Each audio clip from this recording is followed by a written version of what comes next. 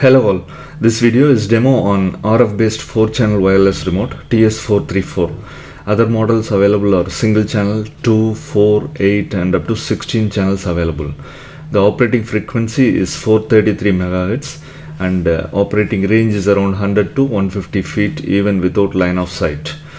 The operating voltage is DC 12 volt. It requires at least 12 volt 1 ampere for proper operation, DC voltage. All connections are brought out at these green terminals. Each relay has got 3 terminals, common, NO and NC. All these are brought out at these green terminals. So 4 relays are in this model, A, B, C and D. Related to this button from the transmitter remote, the proper relay will operate. This is the receiver or a 433 MHz receiver with the crystal. This is the antenna for the receiver, 433 MHz, that is 17 cm long copper wire turned to a coil. Do not extend or pull out this wire as it will affect the range of the receiver. At the top there are 4 pins. This is the jumper setting for mode selection. 3 modes are possible: toggle, latch and momentary. All these 3 modes we will see in this demo. At the bottom there is a program switch. This is used to pair any new remote with the board. This is the remote for this 434 receiver. It has got 4 buttons, A, B, C and D and a long antenna, pull out antenna. Let us open this transmitter remote. Inside you can see a battery. Battery used is alkaline battery. Model is 23A 12 volt. As it is alkaline, it will even last for more than a year. And there is a PCB board. At the front side you can see the 4 buttons and LED. And one IC is there. This is the encoder IC. When you press button A, B, C or D, and the recorded signal will be encoded and transmitted at 433 MHz. At the receiver board, it will be received by the receiver. Let us open the receiver. At the back of the receiver, there are 2 ICs. One is the decoder IC. That is, a signal received from the remote will be decoded by this IC, and a relay driver IC to drive the relays. The board requires a DC supply of 12 volt. So there is a terminal for this 12 volt and ground, green terminal. Let us provide an adapter like this, 12 volt 1 ampere I am using. As each relay consumes 50 to 60 milliamps, 12 volt 1 ampere is enough for this. Let us connect the red wire to plus 12 volt and black wire to ground. If you reverse the wires, reverse protection is there on the board. Let us provide the DC supply and note the LEDs. At the top there are 2 LEDs. Blue LED is power indication and red LED is signal indication. When you press the button on the remote, the red LED will blink on the receiver. There is also an LED on the remote also. So if you press a button, the LED will glow on the remote and the signal LED on the receiver will respond accordingly. At the bottom there is a program button. Let us see how to pair more than one remotes with a single board. By default, one remote is programmed with the board.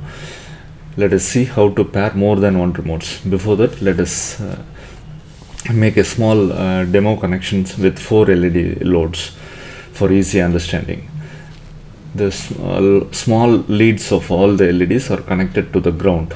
All the small leads, 4 LEDs I am using for each relay, and long lead is connected through a resistor, and the signal will come from NO points of the relays.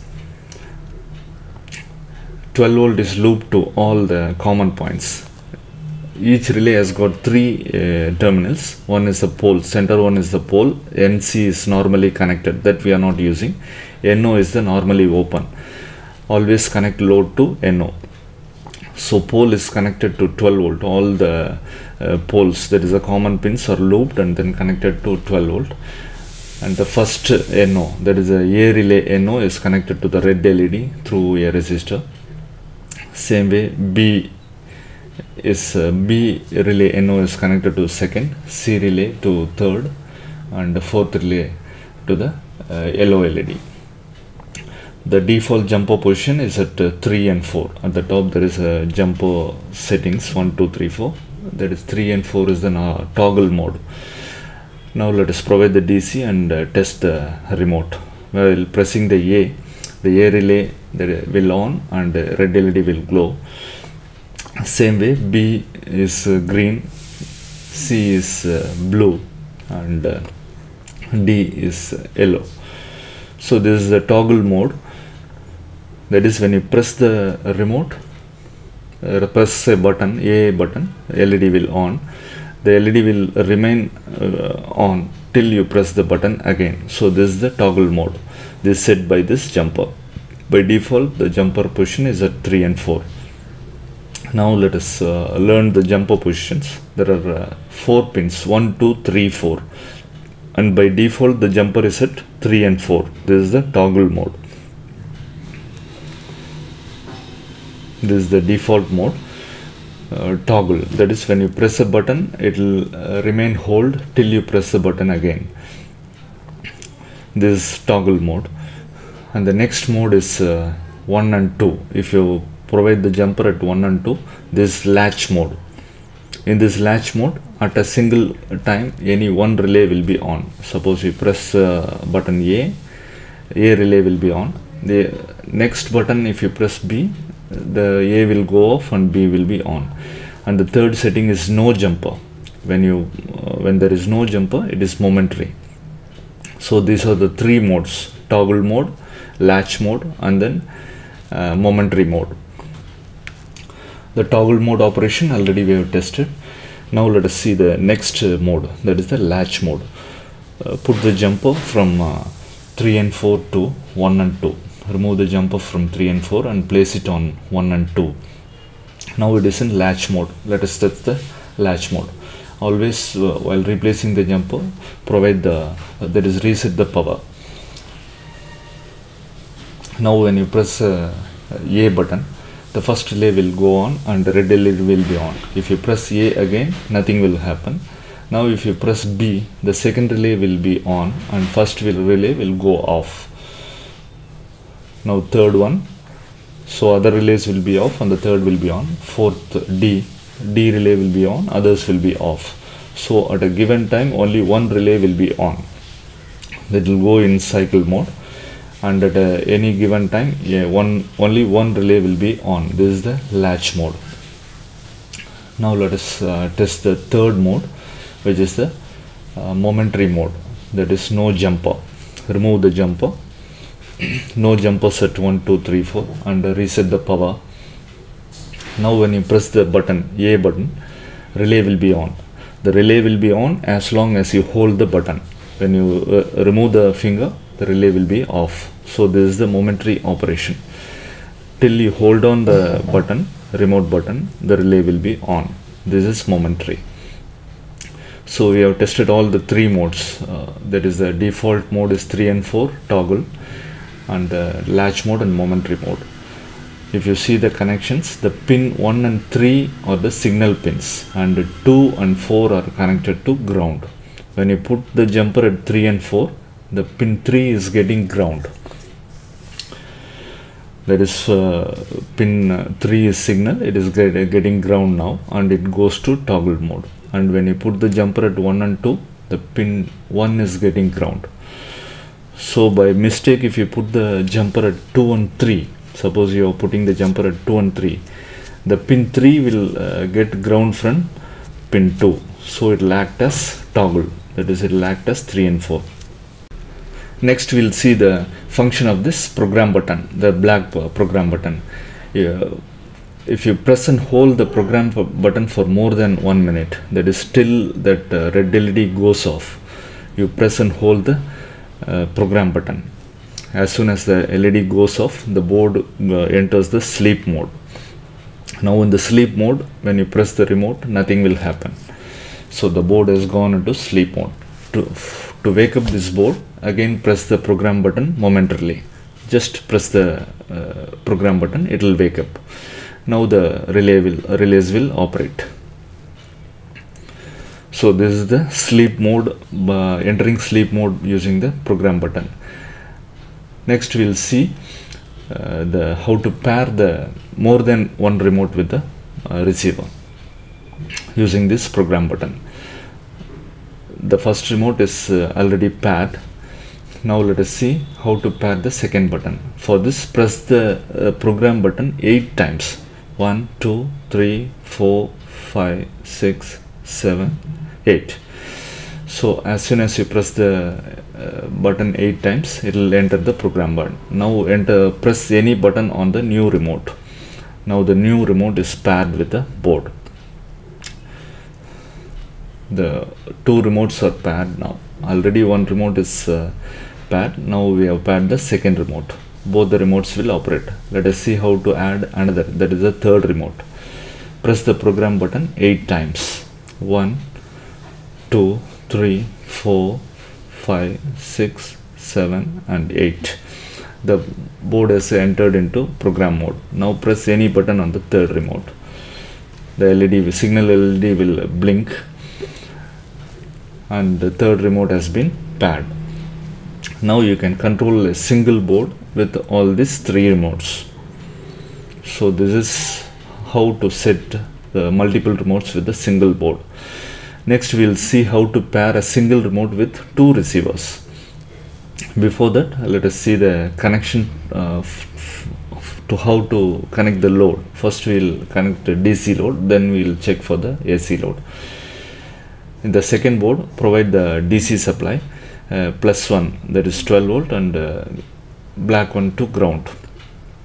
Let us use the C relay, that is a C relay for this demo connection. We are going to provide LED, that is a DC load. There are 3 connections for each relay. Center one is the common, and the NO is normally open and NC is normally closed. Generally we are not using NC. To common point always is connected to the supply, that is 12 volt. We are using DC load, so connect DC to 12 volt common, and the load is connected to NO. As you are using LED load, connect the positive lead to NO and the negative lead of the LED through a resistor to ground. To common, we are connecting the 12 volt, that is the pole is connected to 12 volt. So when the relay operates, the pole will change from NC to NO. So 12 volt is applied from pole to NO, and it will reach the LED and through resistor to ground. Let us do the connection. That is a common point, that is loop to 12 volt, and NO is connected to load. NO point is connected to let us use a blue LED, another blue LED. Long lead is connected to the NO point, and the short lead is connected through a resistor to ground. So this is the DC load. Like this you can give any DC load, or 12 volt DC fan and 12 volt heater, or any load you can provide. Now provide the DC supply to the new board. So the new board is paired with the provided remote. Let us pair this remote with both the boards. So to the first board, press the program button 8 times. 1, 2, 3, 4, 5, 6, 7 and 8. It has entered the programming mode. Press any button on the remote.